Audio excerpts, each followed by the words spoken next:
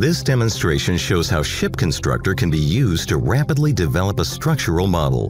During the basic design phase, a model needs to be produced with enough detail to accurately estimate weight and center of gravity, produce an early-stage bill of materials, define the space, and allow export into analysis software like FEA. As a starting point, we have imported a surface model into ShipConstructor. We have marked sections on the hull and used those sections to define the planar groups. Before we start modeling, we will activate the task. It is good practice to use tasks as it is a great way of assigning and managing, tracking a set of changes to be made to the ship, and transferring changes between sister ships. First up, we'll model the main deck. What we see here is the outline of the deck we defined in the hull model. We can show the locations of bulkheads. Show datum locations on the deck plate shows where we need to locate our stiffeners. We can then create our first profile.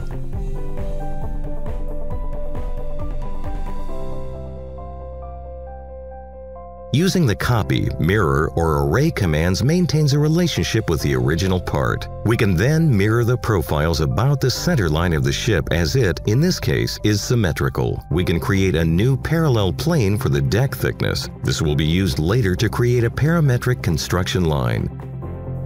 So far, you have seen how a small number of simple commands like copy, mirror, trim, and offset, when applied to shipbuilding specific objects, are used to create the beginning of an intelligent ship model. Later, we'll see these parametric relationships and others used to rapidly build the rest of the model. We'll look at creating the first longitudinal bulkhead. In this case, we will show the deck mold and thickness planes. Using both these planes to define the deck creates a parametric relationship for the longitudinal plate should the deck change height. Vertical profiles can now be added to the bulkhead plate. However, this time we will apply a trim. The ends are trimmed to the appropriate deck planes. We will now repeat this process, adding our profiles to the upper deck.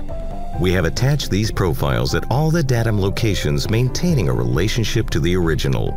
Should the deck height change or connecting profiles change, they will update automatically. The longitudinal bulkhead has only been created on the starboard side. We need to mirror it about the center line of the ship. The frame plates can be defined by selecting in between the boundaries.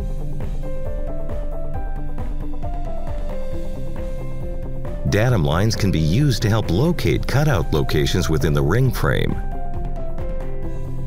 These plates can be mirrored about the center line of the ship.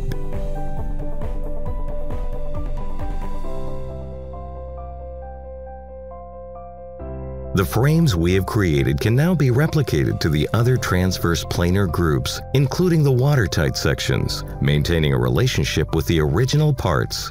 We'll now look at creating the plated-in frames by clicking inside the mold plane boundaries. Although not required at this stage, stiffener cutouts can be added at the click of a button if required. We will now add vertical profiles to the plates. These profiles require a trim. In this case, I will set an offset allowing it to connect with the longitudinal profile it intersects. This builds a parametric relationship with the deck should it need to change position later. These plate parts together with their attached profiles can be mirrored about the center line of the ship before being replicated to similar frame types. Now let's look at the result. While I have only demonstrated modeling one unit, the whole ship could be modeled at once before the unit breakdown is defined. For more information, visit www.ssi-corporate.com.